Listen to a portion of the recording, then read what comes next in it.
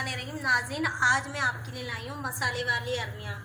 आधा किलो अरवियाँ हैं, 2 प्याज हैं और लहसुन है और 2 टमाटर मैंने चॉप कर लिए हैं।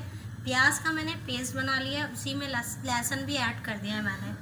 और ये ज़ीरा लिया है, नमक लिया है 1 चमचा, हल्दी भी 1 चमचा और लाल पिसी हुई मिर्ची 1.5 चमचा है और 1.5 चमचा मैंने सूखी मेथी ली है और 3 से 4 हरी मिर्चें लिए। और ये सरसों का तेल मैंने अच्छी तरह गरम कर लिया है, 1 प्याली सरसों का तेल है। अब मैं इसमें ऐड करती हूँ ज़ीरा।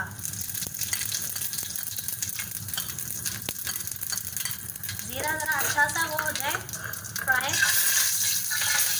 तो इसमें मैं प्याज चॉप की भी डालूँगी।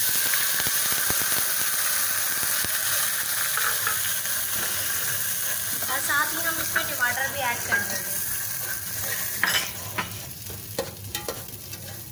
और इसके साथ हम ये तीनों मसाले डाल देंगे, लाल पिसे हुई मिर्चें,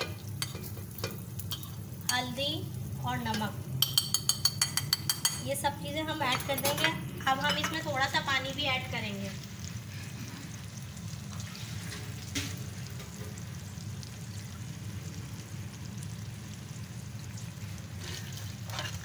थोड़ा सा पानी ऐड करेंगे और इस मसाले को पकने देंगे जब तक कि टमाटर अच्छे से गल ना जाए और मसाला पक ना जाए। उसके बाद हम इसमें अरवियाँ डालेंगे। ठीक है नाज़रीन,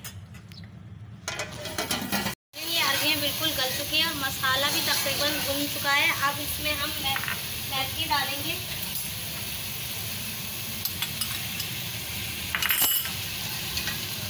और 1-2 दफ़ा इसको और भूनेंगे, इंशाल्लाह बिल्कुल रेडी हो गई है।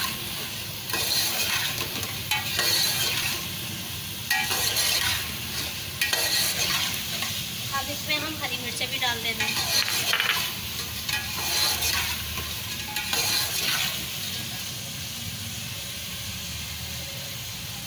देखिए नाज़रीन, तेल ऊपर आ चुका है इसमें, इसका मतलब है ये बिल्कुल रेडी हो चुके हैं।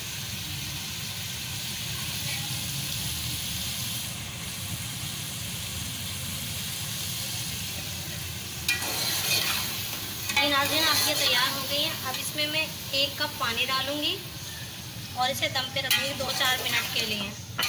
इसका तेल ऊपर आ जाएगा और ये बिल्कुल रेडी हो जाएंगी। हरी मिर्चें भी गल जाएंगे और रोटी के साथ हम इसे सर्व करेंगे।